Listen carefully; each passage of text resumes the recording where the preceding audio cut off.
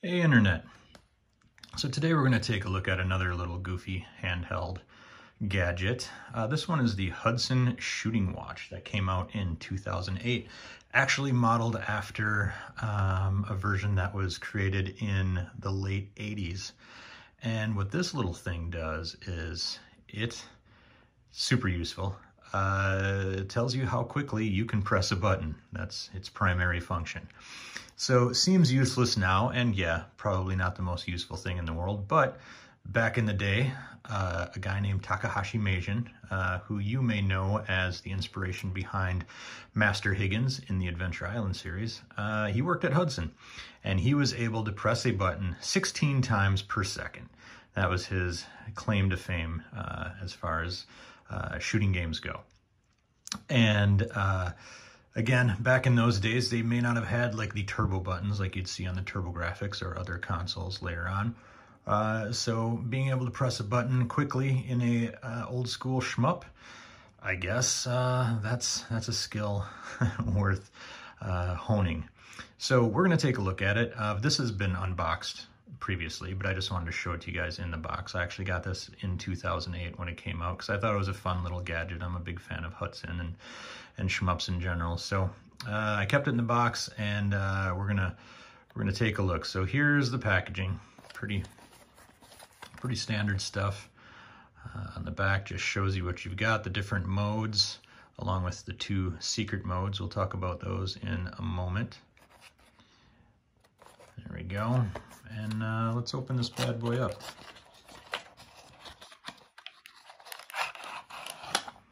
All right, so there's the box. Here's the inside. In the back, we've got the instruction manual, all in Japanese, of course. The good news is you don't need much in the way of instructions here. It's all kind of self-explanatory, but if you do, I've found that this works pretty well with Google Translate on your phone. Translates it pretty well, at least enough for you to get the idea of what each of the modes are. All right, so here we go. Take it out of its plastic, and then below, you can see this isn't in the best shape here, but there's a little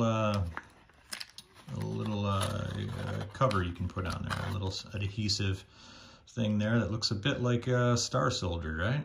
That's kind of neat. And these little punch outs came out here, but that's all right. This thing's a good 13 years old. All right, so here it is. Here's the shooting watch itself. Looks like an old school kind of NES style, Famicom style controller without the D-pad over here. You got your start, select, your B and A, and then you got a little hole here in case you want to, I don't know, put it on your keychain or something. No idea. Then here we go. The different modes. You've got shooting, time, and that simply tells you what time it is. And to reset the time, what you do is you hold down the select and start together, like you would have maybe the PC Engine or Turbo Duo to reset your console. You hold that down for a few moments, it'll start flashing, and then you can set the time. Stopwatch, which is a stopwatch. Shocking, right? And then you've got these 2 secret modes. Now, here's where things get a little fuzzy for me. This first mode I've unlocked, and all it is basically a roulette wheel. So you hit start, and you want to try to get all 3 numbers the same. You can try it again. I'm doing really well. So that's really all that is. It's a little timing game. This last hidden mode, I have no idea what it is or how to unlock it. And I can't find anything on the internet that tells me what it is. Lots of Googling, 0 results. So if anybody out there knows, please leave it in the comments, because I would love to know what that last mode does and how I'm supposed to unlock it. All right, so let's get to the main event here, the shooting. So we've got it on the shooting timer. You can see my high score here is 135. And honestly, I think that's probably my kid's score. He's younger, more agile. What that means is he's able to press the button 13.5 times per second, because how this works is when I hit that start button, you probably noticed how the 10 popped up. So that's the timer. That's letting me know that it's ready to go. And then what I can do is it starts counting down the moment I start pushing a button. So let's see how this works. You can see it counting down there.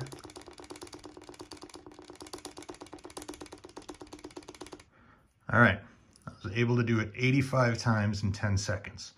So 85 divided by 10, let's do our, third grade math, is 8.5 times a second. Not as good as my son's score. So I'm competitive. Let's try it again. I'm gonna hit the start button. Here we go. This time, I'm gonna try it. You can use both buttons. I'll try not to shake the table over. Here we go.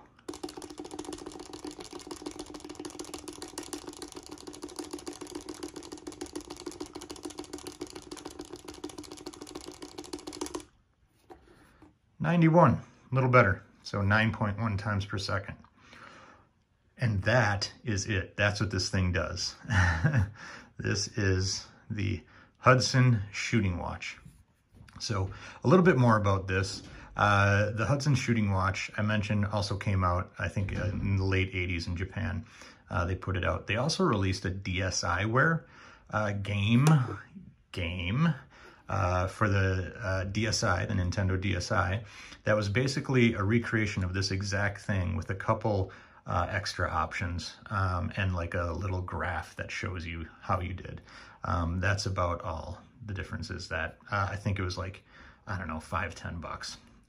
And then, speaking of the DSiWare, WiiWare, Star Soldier R came out on WiiWare, and there was a mode, I think it was called, let's see, it's called like fast mode or something like that. But it did the exact same thing, timed your button presses on your Wii remote.